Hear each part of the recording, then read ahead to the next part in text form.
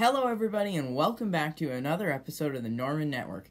And today we're going to be just reviewing a small little Lego set. Might do something a little bit bigger later today. I don't know. Stay tuned for that.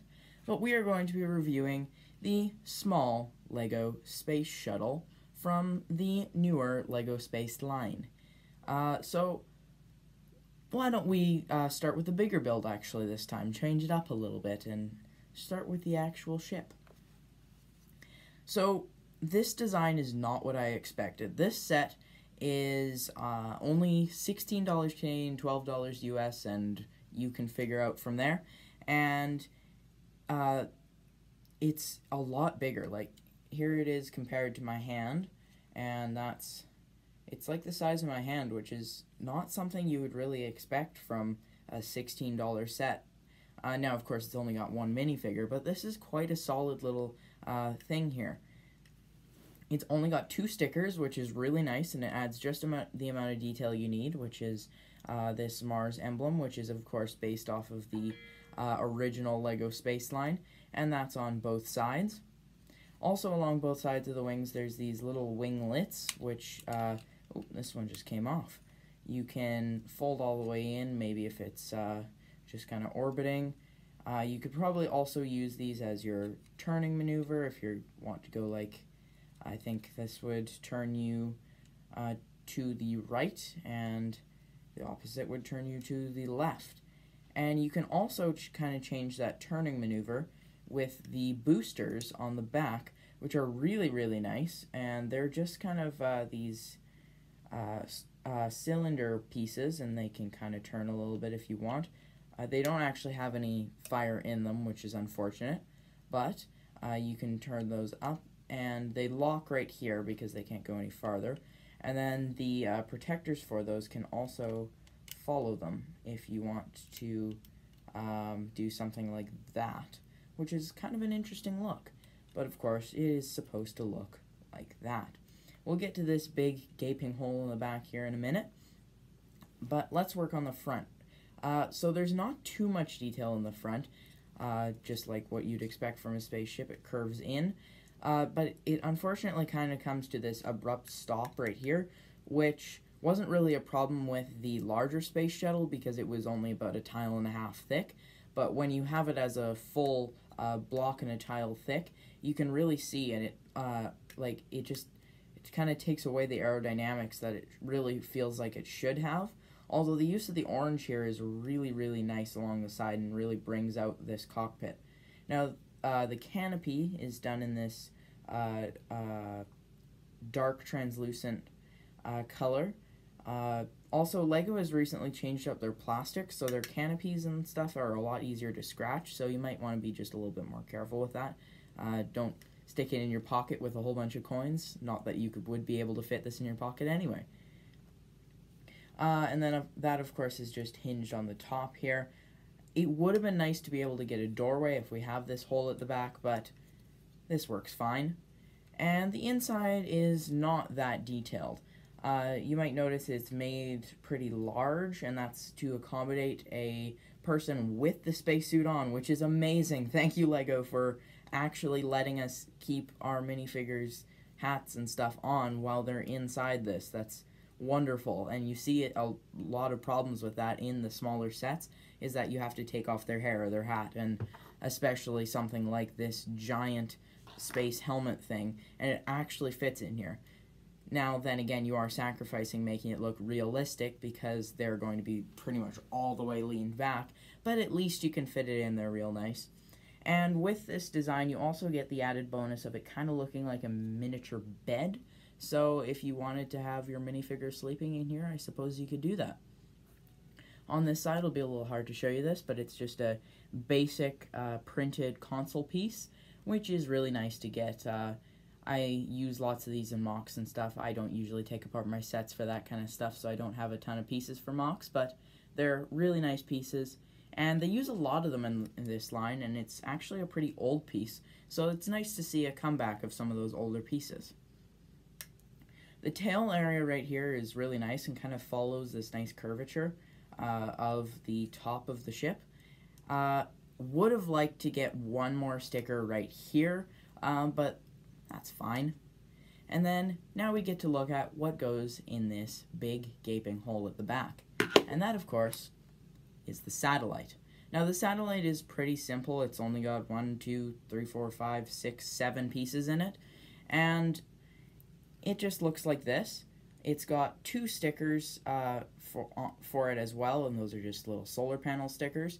And those really look really nice on this navy blue tile piece with the clips. And I like their inclusion of gold. Gold is a common color you'll see at a lot of space ships and stuff, as it's it's a reflective aluminum, so the inside of the ship doesn't heat up to crazy amounts. There's also this dish piece right here, which there's a lot of different functions you can think of this, which this could be the front and maybe it's got a telescope in it right here, or this could be like the brain of the whole operation and then this is the telescope, or this might be a radio receiver.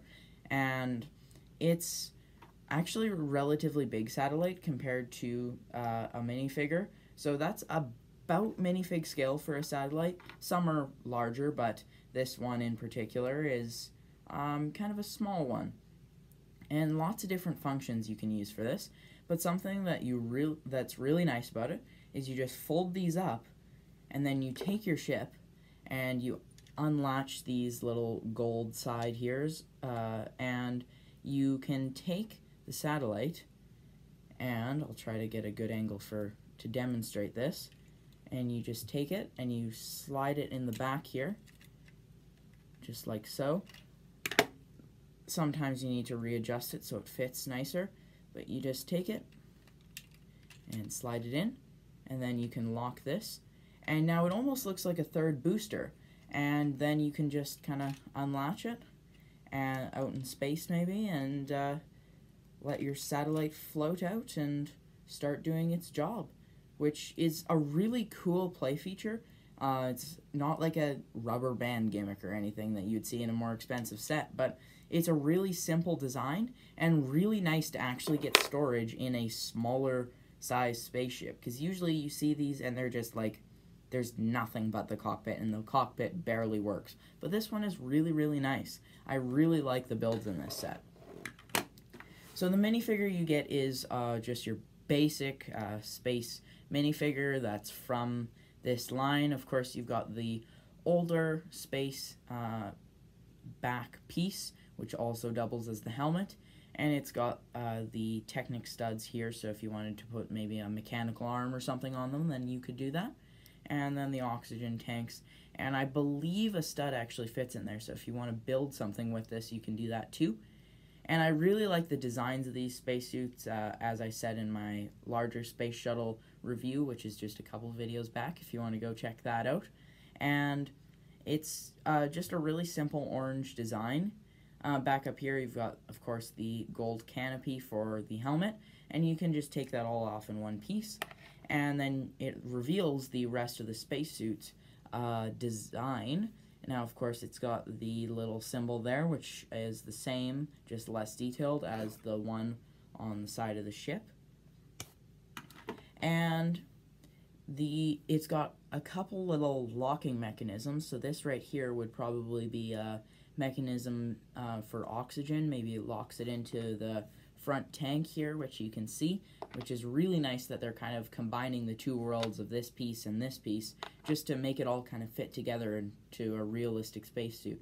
And then it's also got the locking mechanism thing up here, which would just, of course, kind of magnetize and secure the helmet so there's no oxygen leaks or anything, which would be really, really bad in the vacuum of space. And you don't get another oxygen hole in the back, just a little bit more detailing. And then that neck design continues along the back.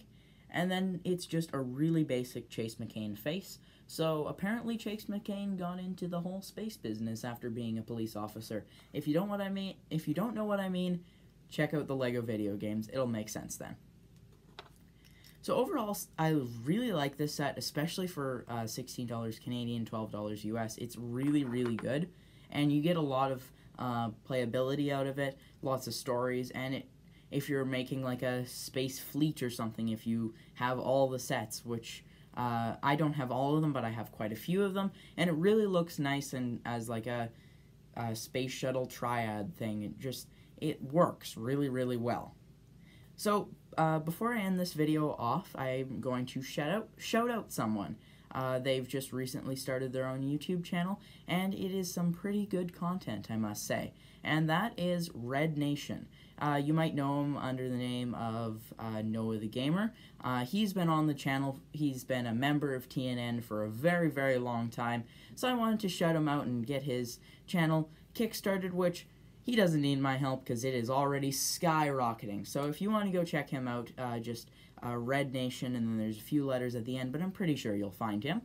So on that note, I would like to thank you all so much for watching, and I will see you in the next episode.